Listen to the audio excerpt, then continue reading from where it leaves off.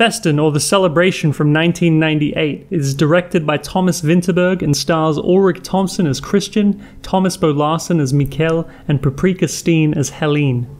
Devastating family secrets are revealed when Christian, Mikkel, and Helene reunite at their family's hotel to celebrate their father's 60th birthday. Christian is a successful restaurant owner in Paris. He has come back home for the celebration because he feels it is his duty. Despite the references others make to his being a mischievous child, Christian is the most restrained character of the first act. As we learn more about him, however, we discover that he has been restraining himself for too long. Helene is an anthropologist and the black sheep of the group. She's haunted and almost driven mad by the things she refuses to acknowledge about her family. Eventually, she realizes that some secrets are not worth keeping. Mikkel fawns for his father's approval and sinks to incredible lows to protect his family's honor. He is a ridiculous man-child, a drunk, and a womanizer. I want to dislike him, but his naive idiocy makes his actions somehow redeemable. He really doesn't know any better, or perhaps like Helene, he's been unable to. This is a Dogma 95 film, the first one ever. What is Dogma 95? It's a manifesto written by Lars von Trier and Thomas Vinterberg that lays down rules for making films, which strives to free them from unnecessary adornments. Dogma means dogma, as in rules, and 1995 was when they were written.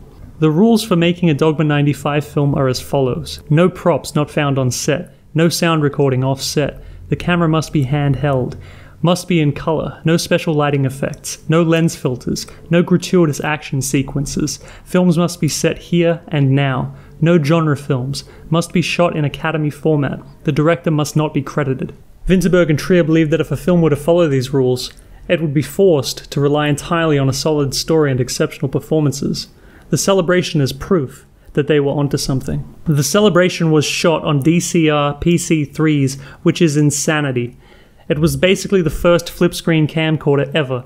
It had a 4 MB memory card and an effective video resolution of 340p. The director of photography was Anthony Dodd Mantell, who's known for his work on 28 Days Later, Slumdog Millionaire, and the most beautiful film I've ever seen, Antichrist.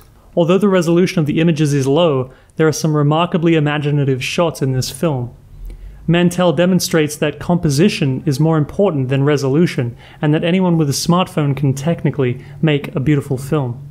At first, the handheld aesthetic feels amateur, but when you let this thing roll, it begins to draw you in. You begin to feel like a spirit watching these characters come apart. I just wish this film was made post-2010 and shot on an iPhone. The low resolution really isn't that distracting after 15 to 20 minutes though. Because this is a Dogma film, all of the music and foley is performed on set by the actors.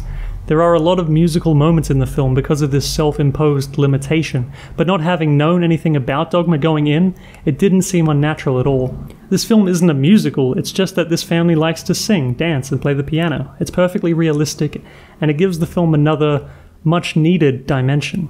The Celebration is for those who are tired of the formulaic nature of big-budget Hollywood blockbusters. I'd recommend it to those interested in Dogma filmmaking and black comedies. It's a unique film that provides an experience you can't get anywhere else. I give The Celebration 5 stars. Thanks so much for watching my review. If you liked it, please give it a thumbs up and share it around. If you'd like to say anything about the film or my review, or you'd like to recommend a film for me to review, please leave that in the comments section below. If you'd like to see more reviews like this in the future, please subscribe to my channel.